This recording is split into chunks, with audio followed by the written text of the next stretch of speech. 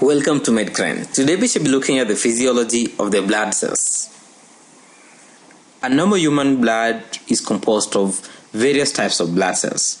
And these blood cells include erythrocytes or red blood cells, white blood cells or leukocytes, and thrombocytes or platelets. The site of the formation of these blood cells varies from age to age, and during early embryonic period, the yolk sac is the principal site of blood cell formation.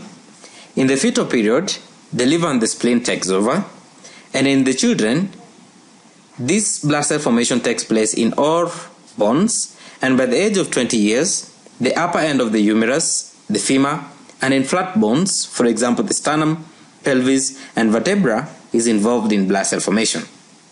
During emergencies, other areas may revert into this formation of blood cells.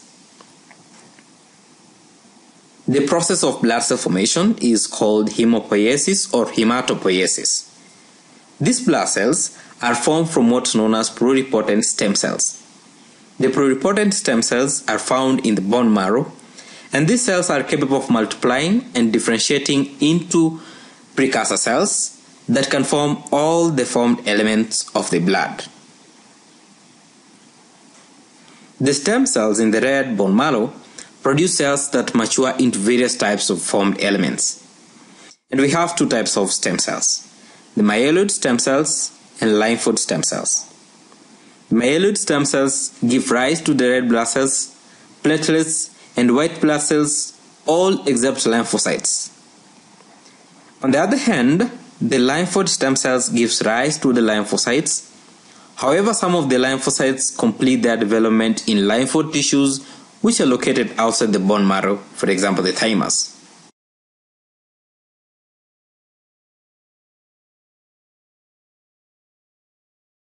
Let's have a look at the production of the red blood cells.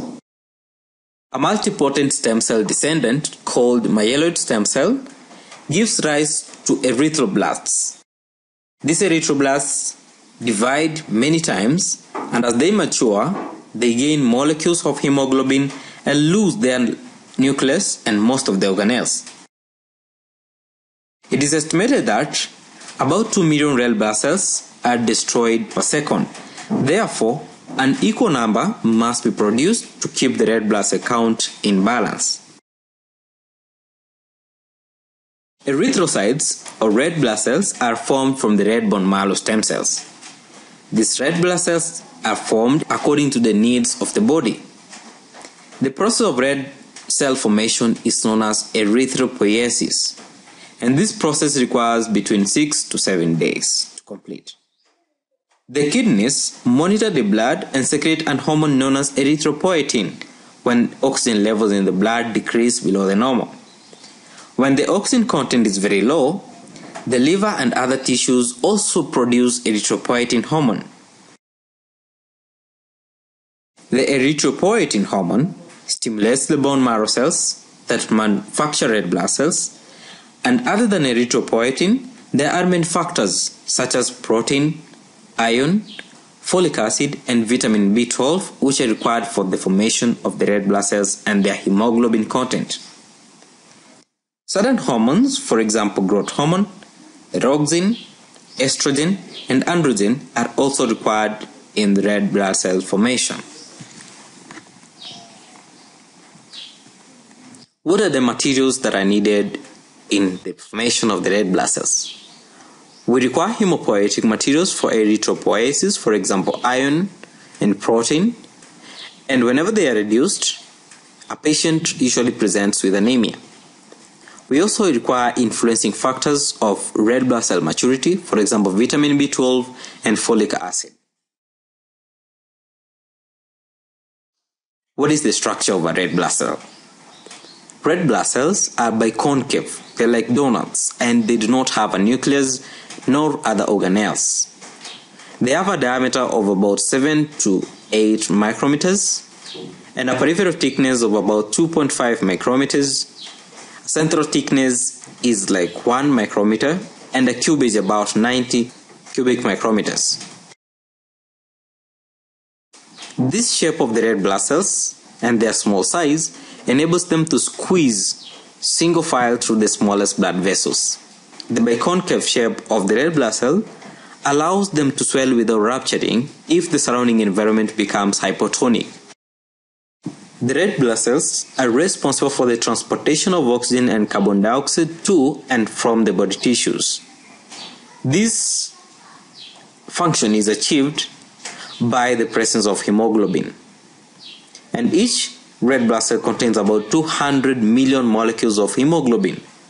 This hemoglobin is the most important component of the red blood cells and has a great affinity or need for oxygen.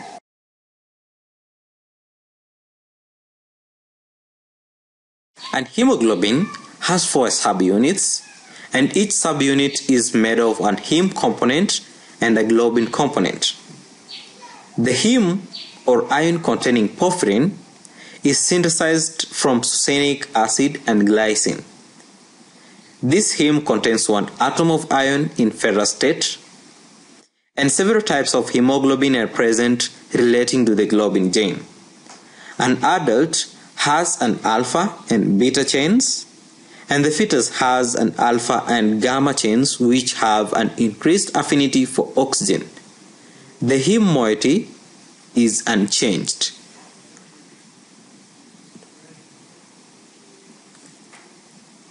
The lifespan of a red blood cell is approximately 120 days, that is about 4 months, and each red blood cell circulates 27 kilometers average in the blood vessels.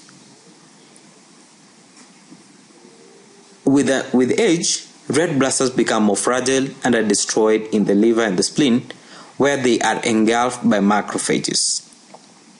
When red blood cells are broken down, the hemoglobin is released, and the globin portion of the hemoglobin is broken down into its component amino acids, which are then recycled by the body.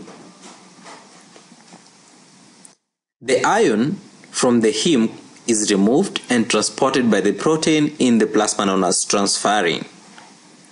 This iron detaches from transferrin on reaching the tissue, for example the liver, the mast cells and the spleen, and becomes attached to the iron storage protein known as ferritin and hemosiderin.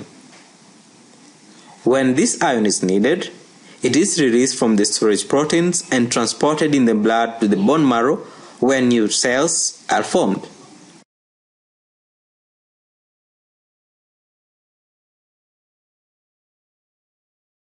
The heme portion of the molecule undergoes a chemical degradation and is excreted as bile pigments by the liver into the bile. These bile pigments are bilirubin, which is a greenish yellow pigment, biliverdin, which is a yellow-orange pigment. This bilirubin and biliverdin contribute to the color of the feces. The excessive production of bilirubin is responsible for the yellowish discoloration known as jaundice. Let's move ahead to a second type of blood cells known as white blood cells. The white blood cells are derived from the stem cells in the red bone marrow. They too undergo several maturation stages, and each type of white blood cell is apparently capable of producing specific growth factor, and this growth factor circulates back into the bone marrow to stimulate its own production.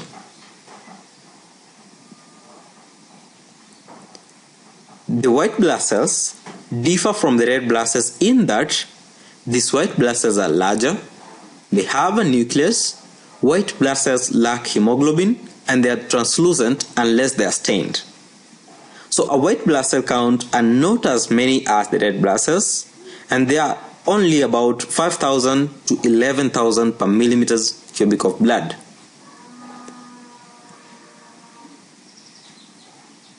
What are the types of white blood cells or leukocytes? White blood cells are divided into 2 types depending on whether they have granules in the cytoplasm or not. Those which have granules are known as granulocytes, and those without granules are known as agranulocytes. The granules in the white blood cell contain various enzymes and proteins which help the white blood cells to defend the body. There are 3 types of granular leukocytes and 2 types of agranular leukocytes. These types differ somewhat by the size of the cell and the shape of the nucleus, and also they differ by their functions. Let's start by looking at the granulocytes. The granulocytes have a lobed nucleus, and granules in the cytoplasm take different colors if they are stained. As the granules become older, the nucleus has more and more lobes. And because of the different shapes taken by the lobes, the granulocytes are also known as polymorphs or polymorphonuclear nucleocytes. Certain cells with small granules in their cytoplasm are known as neutrophils. Those with granules that stain pink with acid dyes are known as eosinophils. And those granules that stain blue are known as basophils. Each granulocyte subtype has specific functions which we shall look at. Let's start with the neutrophil. The neutrophils are the most abundant of the white blood cells. They are multilobed nucleus which are joined by nuclear threads known as polymorphonuclear. Some of the granules take up acid stain and some take up a basic stain. And neutrophils are the first type of white blood cells to respond to an infection by a process known as chemotaxis. These neutrophils engulf pathogen during phagocytosis. However, the neutrophils are known to have a short half-life of about 6 hours. Another type of granulocyte is eosinophil. Eosinophils have a bilobed nucleus. Their large and abundant granules take up eosin and become red color, and this accounts for their name eosinophil. Among the several functions, they increase in number in event of a parasitic worm infection, and eosinophils also lessen an allergic reaction by phagocytosing antigen-antibody complexes which are involved in allergic or anaphylaxis attack. Then lastly we have the basophils. These basophils have a U-shaped or lobed nucleus. The basophils have granules which take up the basic stain and become dark blue in color, accounting for their name known as basophil, basic for basophil. They contain histamine and heparin, and they are similar to tissue mast cells. Then another type is known as agranulocytes. There are two types of agranulocytes, the lymphocytes and monocytes. Lymphocytes have a spherical nucleus and monocytes have a kidney-shaped nucleus. One of the types of agranulocytes is lymphocytes.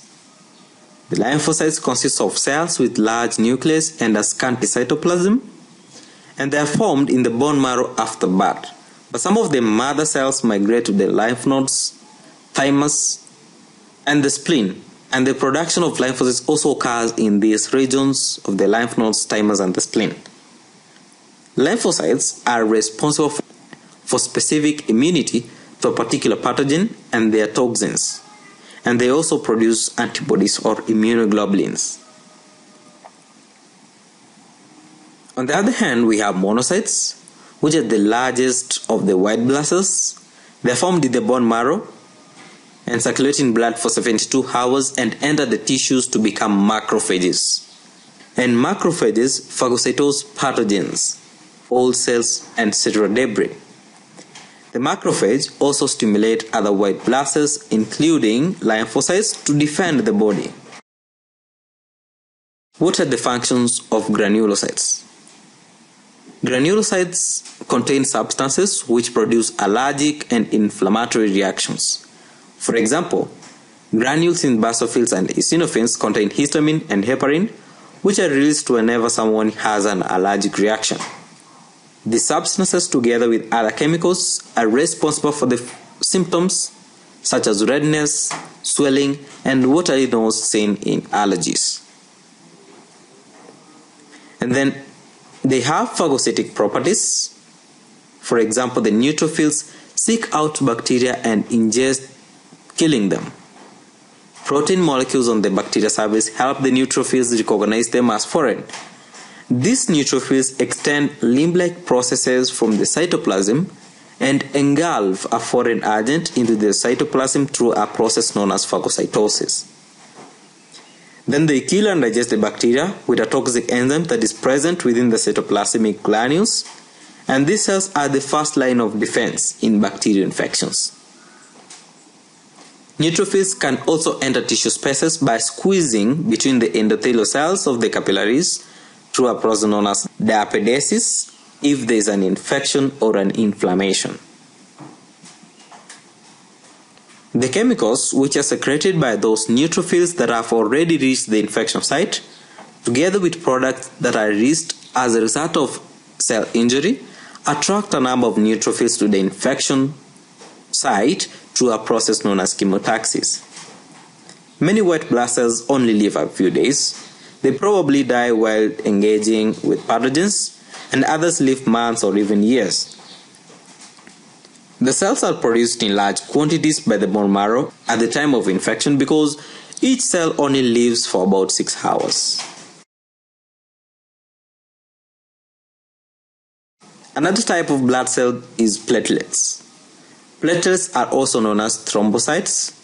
They are the smallest type of cells in the blood and appear as dust particles under a microscope. Although they are small in size, they contain granules in their cytoplasm. These platelets are formed by large cells known as megakaryocytes, which are located in the bone marrow, and they are actually pinched off bits of cytoplasm from the megakaryocytes. The platelet formation is stimulated by a hormone known as thrombopoietin. These platelets result from fragmentation of certain large cell types known as megakaryocytes that develop the bone marrow, and platelets are produced at a rate of 200 billion platelets per day. The blood contains around 150,000 to 300,000 platelets per millimeter cubic, and because platelets have no nucleus, they last at most 10 days, assuming they are not used sooner than that in hemostasis. What are the functions of platelets? The major platelet function is to prevent blood loss, and the platelets are sticky. They collect at the site of injury inside the blood vessels, what is called as platelet aggregation. The platelets then form a plug at the injury site, preventing blood loss. These platelets secrete the contents of the granules at the injury site, and some of these secretions are important in clot formation.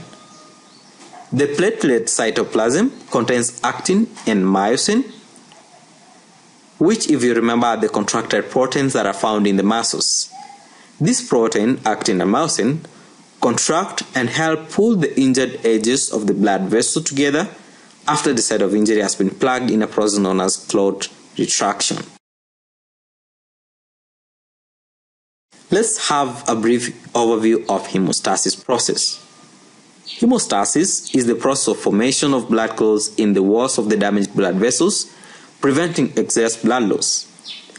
This hemostasis is divided into 3 events: the vascular spasm, platelet plaque formation, and coagulation. The vascular spasm is the initial response of the blood vessel injury.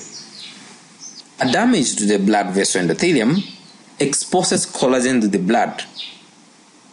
These platelets stick to the collagen and activate the release of serotonin, and serotonin, being a strong vasoconstrictor, it constricts the vessels, reducing blood flow to the injured area.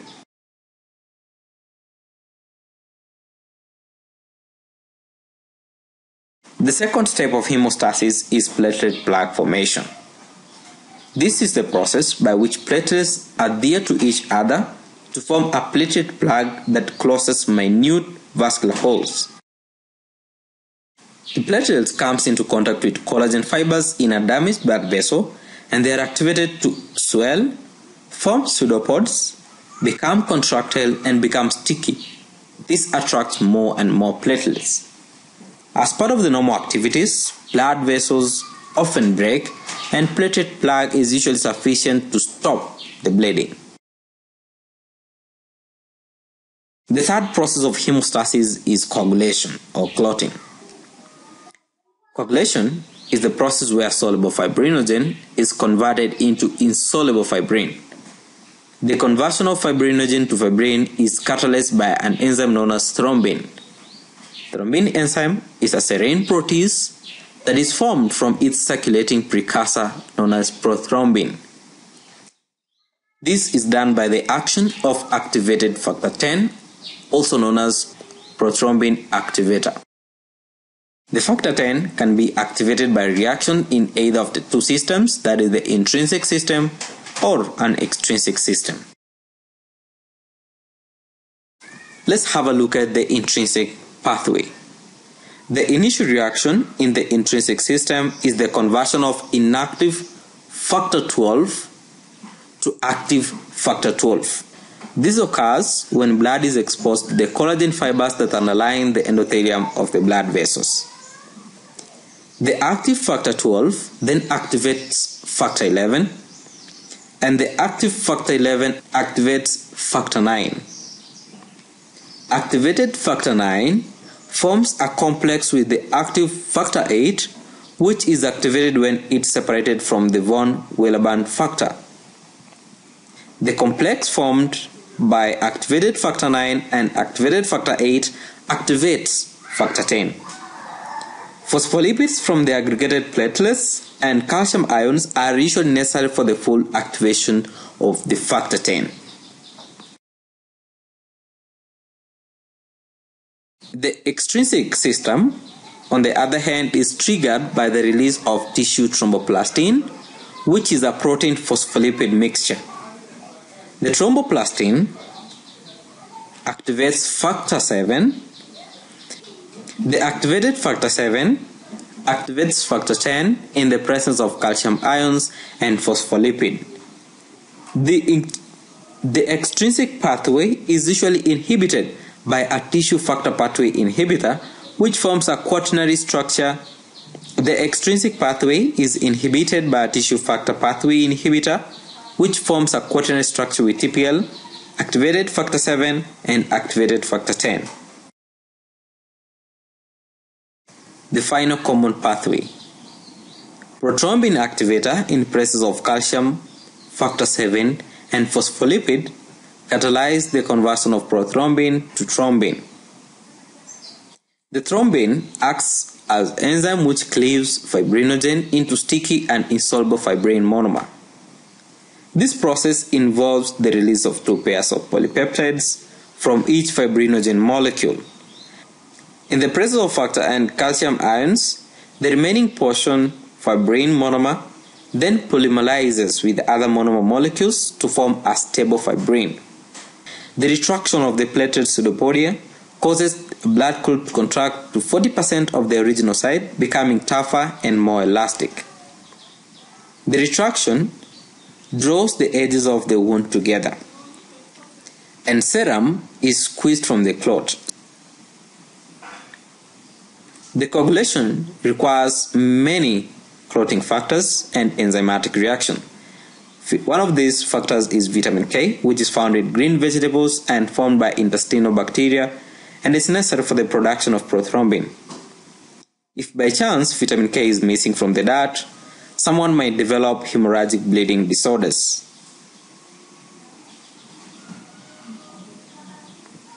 How does dissolution of blood clots and inhibition of clotting occur? A clot is destroyed by a breakdown of fibrin through a process known as fibrinolysis, and fibrin is broken down by plasmin. This plasmin is formed from plasminogen that is activated by thrombin and plasminogen activator. The plasminogen activators include urokinase, and anti-clotting factors include heparin, prostacyclin and nitric oxide, and thrombomodulin. Heparin dissolves from the mast cells in combination with antithrombin 3, which is a powerful antithrombin.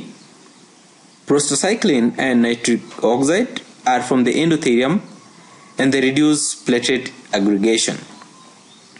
Then thrombomodulin, that is produced by the endothelial cells, binds to thrombin, and this complex activates protein C, which is a cofactor protein S, and inactivates factor 5 and factor 8. There is a balance between mechanisms that facilitate and mechanisms that inhibit specific function. Both clotting and anti-clotting mechanisms are equally important, and a number of these mechanisms are involved in the anti-clotting process. The anti-clotting mechanism include the removal of the clotting factors by the liver and a reduction of the supply of the clotting factors as they get used. Although some enzymes are secreted by platelets, potentiating aggregation of platelets, other enzymes in the blood vessels inhibit the platelet clamping. The antithrombin 3 in the plasma inhibits the active form of clotting factor 9, 10, 11, and factor 12. The endothelial cells and white blood cells secrete a prostacyclin, which inhibits platelet adhesion and platelet release. Mast cells and basophils secrete an anticoagulant heparin. And in addition, there are many other complex mechanisms which inhibit blood clotting. These fibrinolytic or breakdown of fibrin mechanisms also rely on a cascade of reactions that are similar to the clotting mechanism. Some of the factors that are involved in prevention of blood clotting have been isolated and are used to treat individuals with myocardial infarction. Anticoagulants are often given to individuals with a tendency to form thrombus, and these anticoagulants work by either inhibiting vitamin K or stimulating the building system that prevents clotting inside blood vessels. A well-known drug is known as heparin, and heparin works by facilitating the activity of antithrombin 3, retarding the thrombus formation. Streptokinase is an enzyme that is produced by bacteria, and streptokinase is known to be fibrinolytic and often used as an anticoagulant. If blood must be stored outside the body, substances that remove calcium are introduced to prevent blood clotting. But because calcium is important and is involved in muscle contraction, it is not feasible to prevent blood clotting in the human being by calcium removal from the blood when it's inside the body. During this process, there may be an excessive clotting. The formation of clots attached to the walls of blood vessels is known as thrombosis. These clots are known as thrombi. The danger of thrombus formation is the possibility of a dislodgement of bits of these clots or an emboli, which then can travel in the circulatory system, blocking major blood vessels and cutting blood supply to important organs, for example the brain or the lungs. An emboli could cause stroke, myocardial infarction or heart attack, and other conditions. And this thrombosis tends to occur in areas where blood flow is sluggish, for example the veins of the legs after surgery, or a prolonged inactivity, or in veins that are injured, or those having irregular cholesterol plaques inside. It could also result from conditions, for example atherosclerosis, that facilitate coagulation of blood.